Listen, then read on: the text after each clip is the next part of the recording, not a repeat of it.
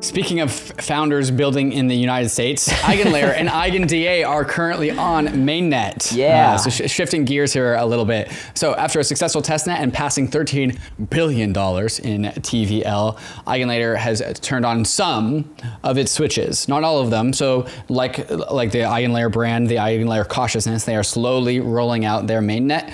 So some things have been turned on, other things are still to be turned on. So what are the things that have been turned on? Restakers can now delegate their ETH, their restaked ETH, to their operator of choice. Operators, what are operators? These are the people who run AVSs.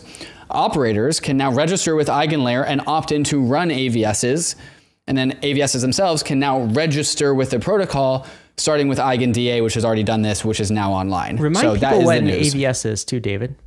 An AVS, actively validated service. It's basically an Eigen app. Think software as a service plus crypto economic security of ETH. So you are just a software normal SaaS business, but you can add trust into your service offering by integrating with EigenLayer as an AVS.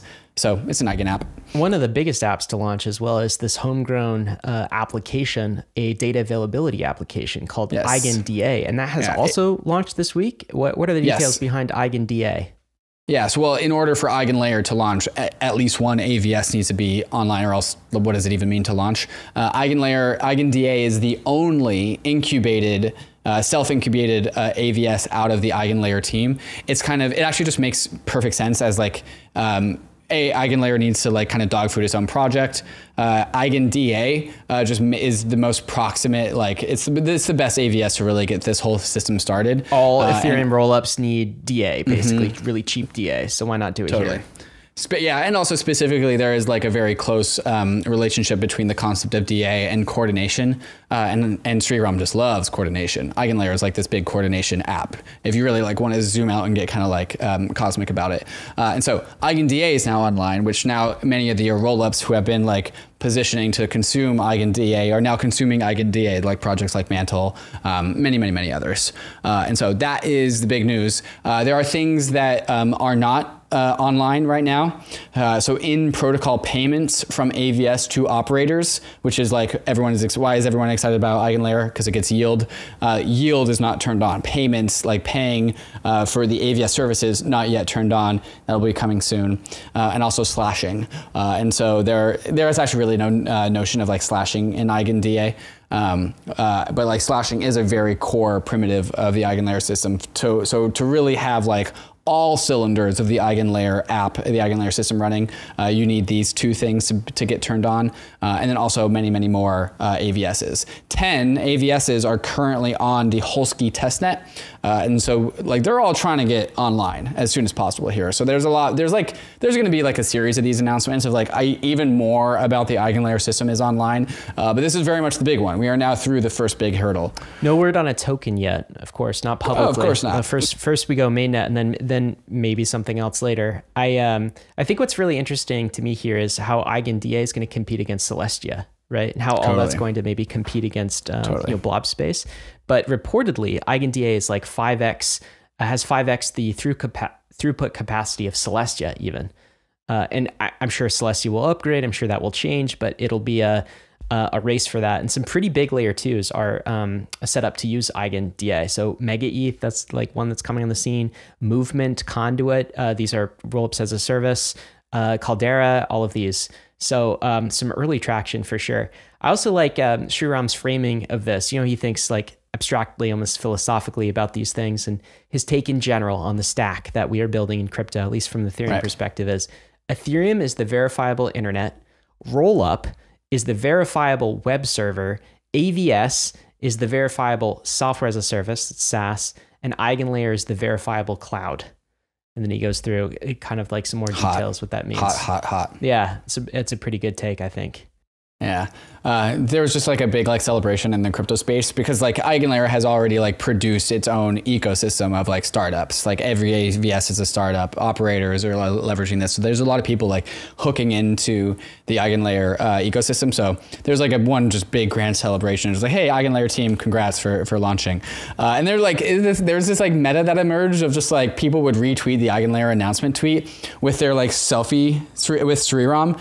So I just put it into a collage. Oh my God. I just put it all together. There were so many, dude. Selfies. It turned into this meme of just like, number one, congrats to the EigenLayer team for launching on Mainnet. Number two, here's my selfie with Sriram.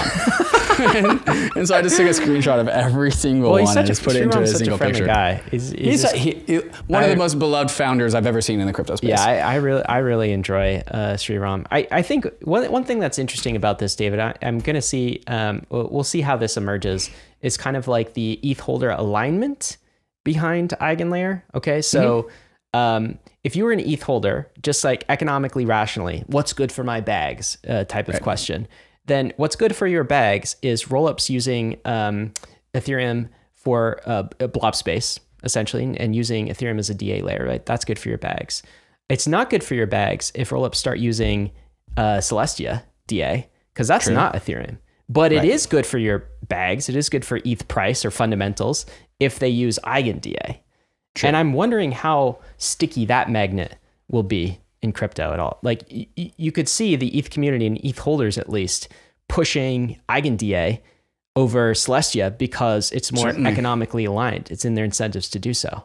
Did I just say some like dirty words like on the show today? I mean, that's just an incentive that's at play, right? You said some tribal words, which I don't think either of us have ever avoided prior to this. I did do an episode with Nick White yesterday about Celestia, and like Celestia as a project, really, really interesting.